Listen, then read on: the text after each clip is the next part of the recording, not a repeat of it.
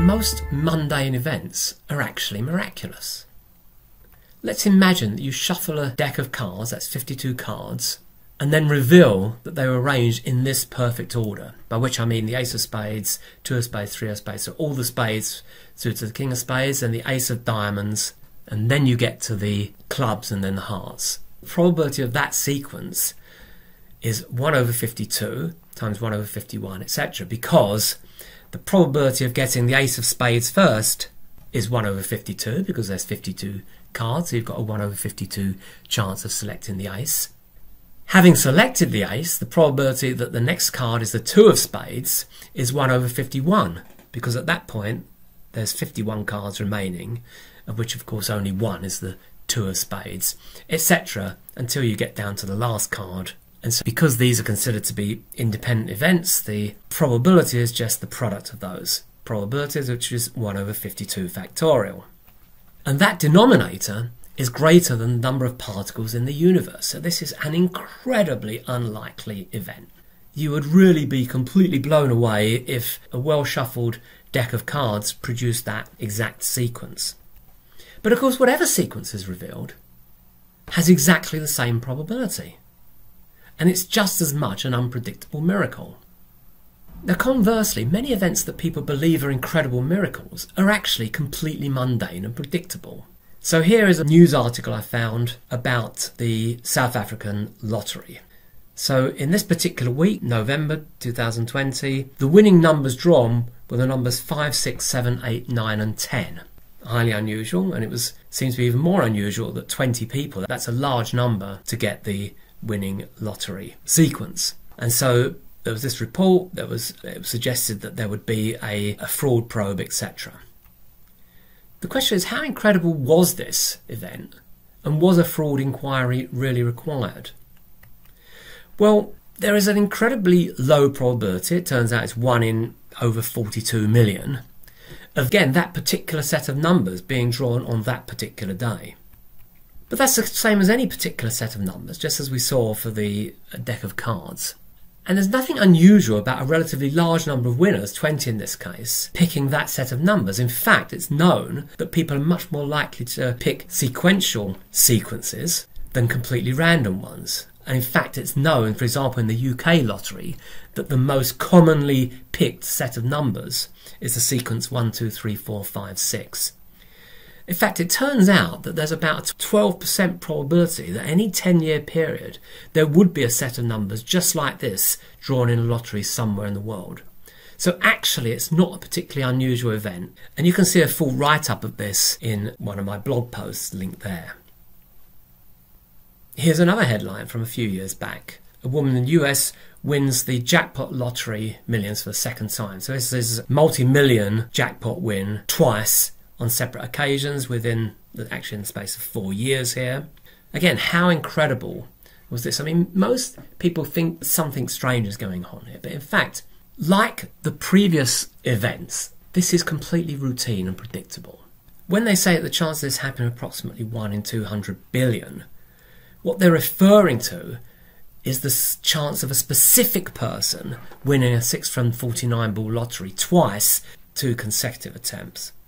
But what we're interested in are the chances, let's say over a 20-year period, that at least one person in the USA will win the lottery jackpot at least twice.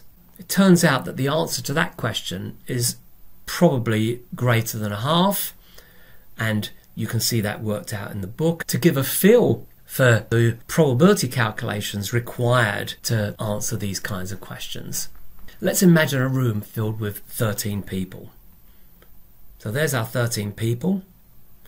And we're going to assume that each is assigned a random number from 1 to 100. So that person gets 11, 61.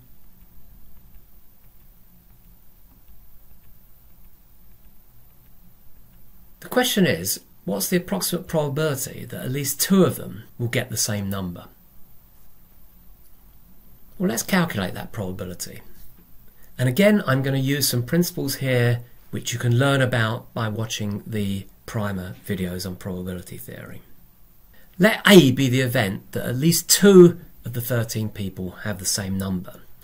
Then we can think about the converse event, which we call not A, which is that all 13 have different numbers.